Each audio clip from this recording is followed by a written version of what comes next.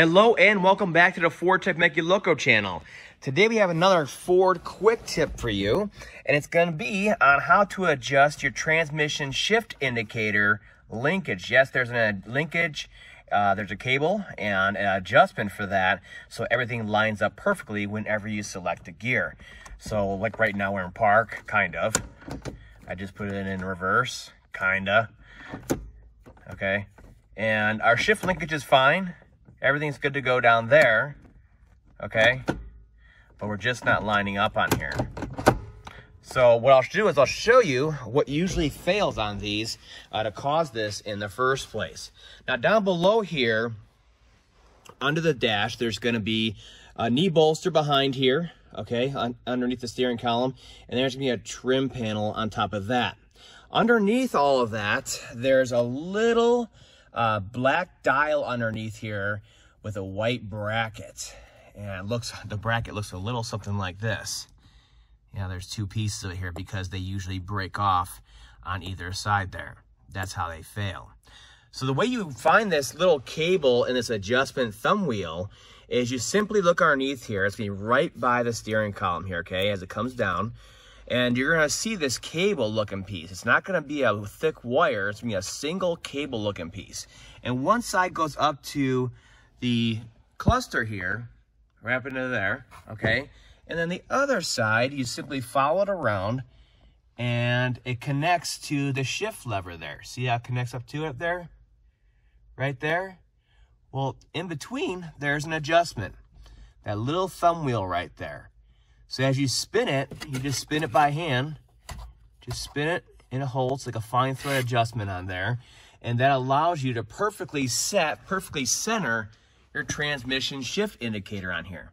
So you can adjust it after other repairs have been done and stuff like that. So everything lines up perfectly and you know exactly what gear you're in. Like I said, a lot of times this little bracket on here breaks though. So luckily there's a part out there that you can buy separately to fix these. I'll link to it down below.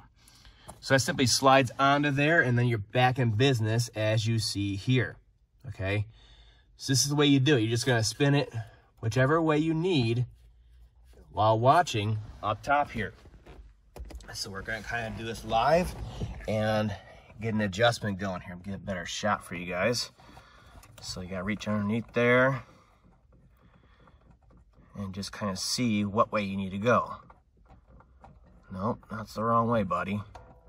So you start spinning it the other way. There we go. We're starting to head back in the right direction.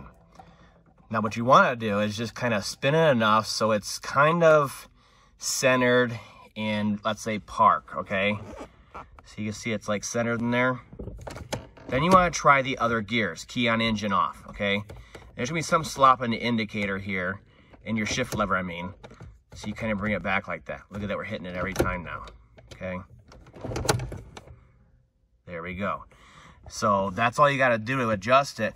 Now this adjustment thumb wheel underneath here, I mean, Ford's been using these on their vehicles for probably 30, 40 years. Everything now is digital up in the cluster and all that, but for 30, 40 years, Ford used this. So chances are, if you're watching this channel, you have this and it possibly broke, making the adjustment on there a little sloppy and way off.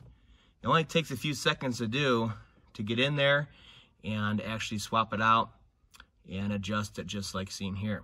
Sometimes they just get, you know, worn out over time and you just need to adjust it. A lot of times you can just reach up underneath it without pulling anything off and kind of find it, okay? And you can start adjusting it without pulling any of these panels off. You'll see it right away once you look underneath the dash with a good light.